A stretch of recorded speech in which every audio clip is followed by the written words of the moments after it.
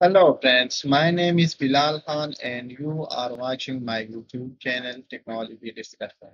In this video, I am going to show you how to find hidden icons, stop icons, and the other network icons and panel icons. As I recently installed Windows 11, but the icons which I need is not visible here.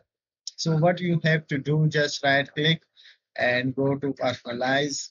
Once you go to personalize page, the tab is open, and on the left you will see different option. You have to click on themes.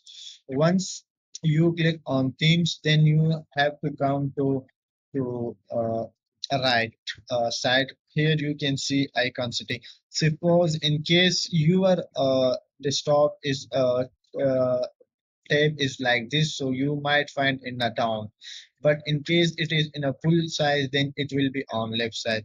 If it is in a small size like this or this, so then you will see it at down of the page.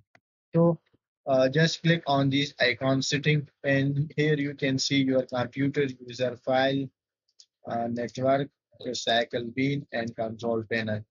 Click on apply, check if it is here. Yes, it is here. Then what you have to do, click on OK. Once you click on OK, it is not in order. So what you have to do, right click and refresh. It will be OK. In case it is still not OK, you have to sort by and click on name.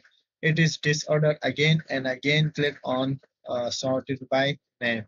So once you click, so it will be okay. So friend, this was a small video how to find a hidden icon on the top.